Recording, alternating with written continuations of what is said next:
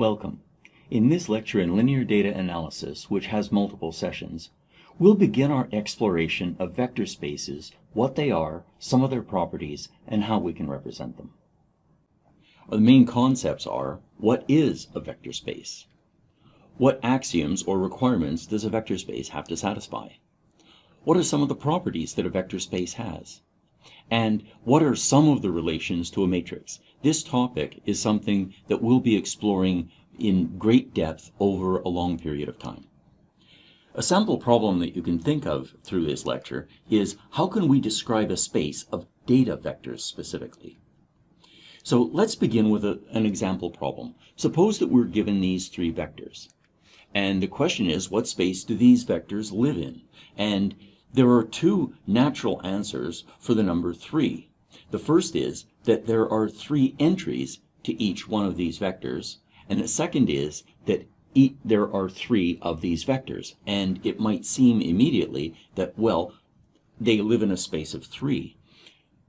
If we observe that this vector is a simple multiple of this vector, we might say, well, no, we're going to say that 2 vectors which differ only by a scale factor are in some sense the same vector.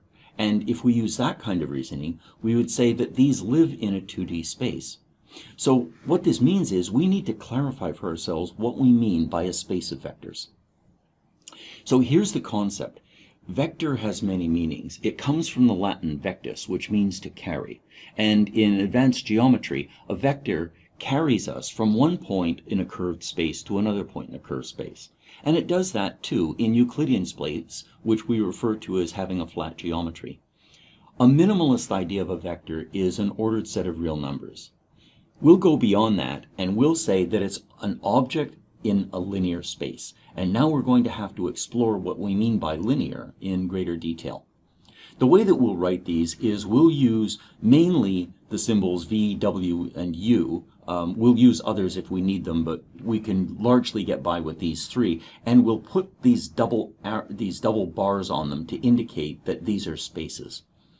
And there are 2 ways that we'll frequently use to define them. One is constructively, and that is we'll give some examples and some rules. And the other is by restriction, where we'll say what isn't in the space. So constructively, in those previous examples, we might give instances, and then in restrictions, what we do is we give a larger space. Usually that larger space is really easy to describe. And then we have some rules for defining what it means for a vector to live in a smaller space. We're going to use some terminology that comes from the programming language MATLAB that we'll use a lot. And we'll refer to the number of entries of a vector as its size. Some authors will use the term length, some will use dimension. We're going to use size. We'll have them, each entry is going to be a real number, and real numbers are mathematically a field, and we'll write this as R with this double post on it.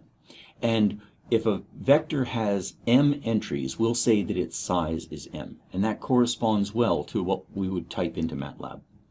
And what we'll write this as is we'll say a vector v, for example, that has m entries this is in the space of real numbers that have m entries. So this is the notation that we'll use so that we can tersely describe what we mean by m entries. One example that we're all familiar with from geometry is the plane, and we would describe this as a vector space of r squared, which is vectors with 2 entries, and each entry can be a real number. Let's go through a quick example to see how something can have a size 2, but only one, what mathematicians describe as a degree of freedom. Suppose that we describe a vector x as having any real number in its first entry and having a 0 in its second entry.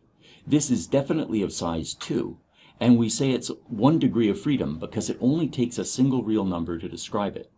We could have a vector y that likewise has a 0 in its first entry, and the second entry is any real number. And in both of these cases, we would say they have 1 degree of freedom. What I would say is that there's an important sense in which they live in a one-dimensional vector space.